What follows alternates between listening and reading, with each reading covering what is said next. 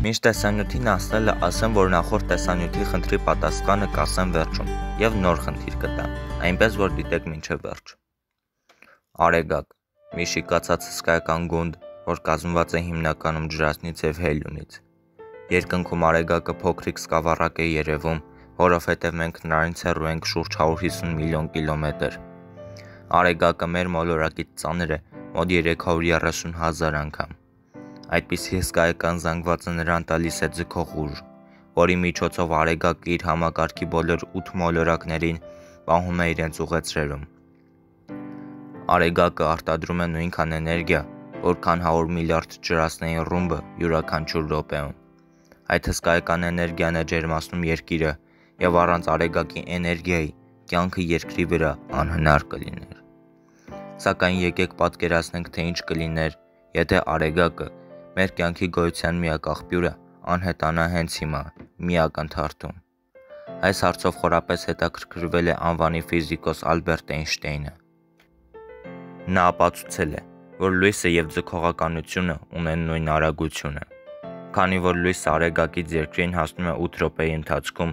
հետևաբար արեգակի անհետացումից հետո մենք 8 րոպե դեռ կարող ենք վայելել արեգակի լույսը, և 8 րոպե հետո միայն կնկատենք, որ այն անհետացել է։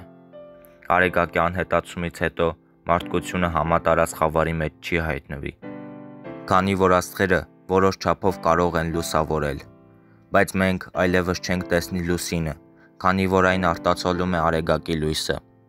Կդադարի ֆոտոսինթեզը, և բույսերը այլևս չեն կարողանա թթվածին արտադրել։ Երկիր մոլորակին կտիրի հավերժական գիշեր, դա մարդկանց մեջ իրարանցում կառաջացնի։ Մեկ շաբաթ անց երկրի միջին ջերմաստիճանը կհավասարվի -17 աստիճան ըստ Ցելսիուսի։ Մեկ ամիս անց բոլոր բույսերը կվերանան, իսկ մեծ ծառերը իրենց պաշարների շնորհիվ կգոյատևեն ևս մի քանի տարի։ Կյանքը աստիճանաբար կվերանա։ Մեկ տարի հետո կսկսվի սառցենոր դարաշրջան։ Երկիր մոլորակը դուրս կգա իր ուղեծրից և կշարժվի ուղիղ գծով, մոտ 100,000 կմ/ժ արագությամբ։ Այդ ճանապարհորդությունը կարող է ճակատագրական լինել, քանի որ երկնային այլ մարմնի հետ աննշան բախումն անգամ կարող է մեծ ավերածություններ առաջացնել։ Երկիր մոլորակի վրա այլևս բնական ճանապարհով թթվածին չի առաջանա, բայց երկիր մոլորակի թթվածնի պաշարները մարդկությունը կկարողանա օգտագործի հազարավոր տարիներ։ Արեգակի ջերմության փոխարեն մարդկությունը կօգտագործի հրաբախային ջերմությունը։ Նաև առանց արեգակի կվերջանան քաղցրահամ խմելու ջրի պաշարները։ 10 տարի հետո երկրի ջերմաստիճանը կդառնա մոտ -1200 աստիճան։ Այդպիսի պայմաններում թթվածինը կհեղուկանա, և մարդիկ գոյատևելու համար պետք է դրսից հավաքեն թթվածինը, իրենց տներում տաքացնեն և այդպես օգտագործեն։ Երկիր մոլորակը կպատվի սառույցի հաստ շերտով։ Կյանքը կշարունակվի միայն օվկիանոսի խորքում ապրող միկրոօրգանիզմների համար, սակայն շուտով սառույցը այնտեղ նույնպես կհասնի։ Երկիր մոլորակի վրա կյանքը կդադարի։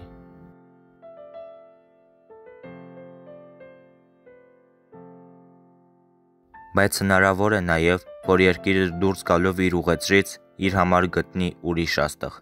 և պտտվի ուրիշ արևի շուրջ։ Այդ դեպքում կյանքը երկիր մոլորակի վրա կրկին կծաղկի։ Բայց այս ամենը իմանալուց հետո մի ուրիշ հարց է ծագում. ինչ կլինի, եթե արեգակը երբեք մայր չմտնի։ Պատկերացնենք, թե արեգակը արդեն մի քանի օր անշարժ մնացել է մեր գլխավերևում և մայր չի մտել։ Դրա պատճառը կլինի այն, որ երկիրը կանգ է առել։ Երկիր մոլորակը ուժեղ կցնցվի, քանի որ այն շարժվում է 1670 կմ/ժ արագությամբ, որը 2 անգամ մեծ է ինքնաթիռի արագությունից։ Պատկերացրեք, թե դուք նստած եք մի ավտոմեքենայի մեջ, որը շարժվում է շատ մեծ արագությամբ և հանկարծ միանգամից կանգ է առնում։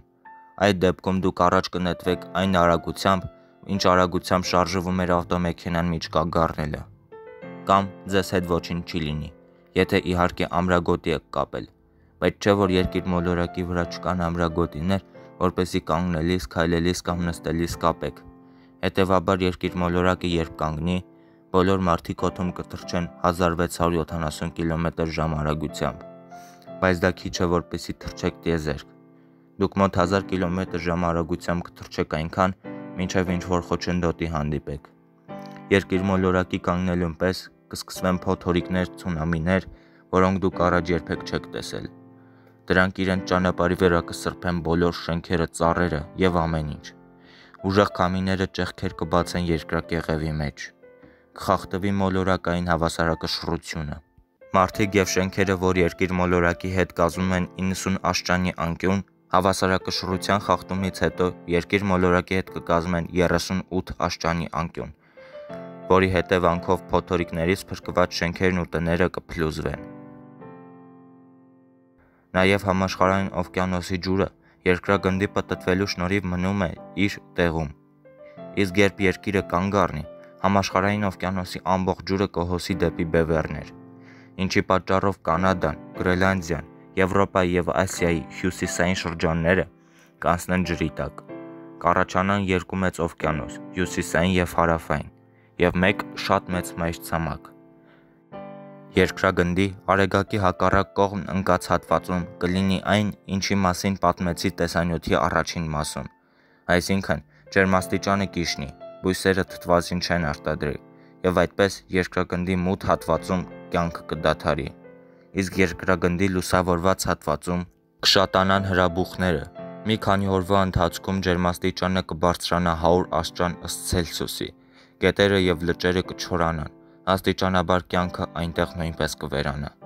Կյանքը երկիր մոլորակի վրա որոշ չափով կարող է շարունակվել միայն տաք եւ սառը հատվածների միջանկյալ մասում։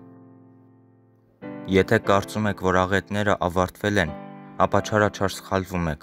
Եթե այս ամենից հետո ողջ եք մնացել, ապա կնկատեք, որ երկիր մոլորակի մագնիսական դաշտը նույնպես խախտվել է եւ մթնոլորտը ծրվել է դեպի տիեզերք, որի հետևանքով արեգակի թունավոր ուլտրամանուշակագույն ճառագայթները կոչնչացնեն կյանքի վերջին մնացորդները երկիր մոլորակի վրա։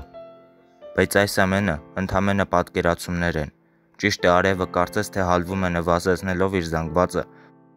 բայց այն կարող է անհետանալ միլիարդավոր տարիներ հետո։ Իսկ երկիր մոլորակը կարող է կանգ առնել 1-ից 2 տրիլիոն տարի հետո։ Իսկ հիմա եկավ լրացուցիչ խնդրի հերթը։ Նախորդ խնդրի պատասխանը հետևյալն է։ Գիտնականին սպանել էր բենը, քանի որ թղթի վրա գրված էր 2, իսկ հայերեն այբենարանում երկրորդ տառի անվանումը բեն է։ Իսկ հիմա այսօրվա խնդիրը։ Ձմեռ էր։ Ջեկի քույրը Սարան կորել էր։ Ջեկի մայրը Ջեկին ասաց. գնա սարերով, ձորերով, անտառներով, դաշտերով, գյուղերով, լեռներով եւ գթիր քրոջդ։ Ջեկը լսեց մորը եւ գնաց սարերով, ձորերով, անտառներով, դաշտերով, գյուղերով, լեռներով, բայց մի մեծ գետի հանդիպեց, որը պետք է անցնի։ Բայց Ջեկը ոչինչ չուներ եւ ոչինչ չկար այնտեղ, որպեսզի նա կարողանար գետը անցներ։ Իսկ գետը շատ մեծ էր,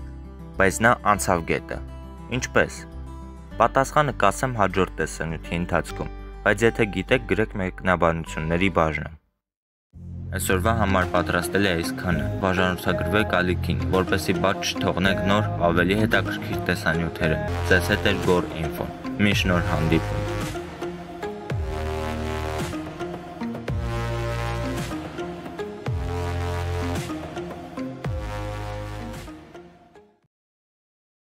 Եթե վերևում նշված տեսանյութերից մեկը չեք դիտել, ապա սեղմեք դրա վրա եւ դիտեք։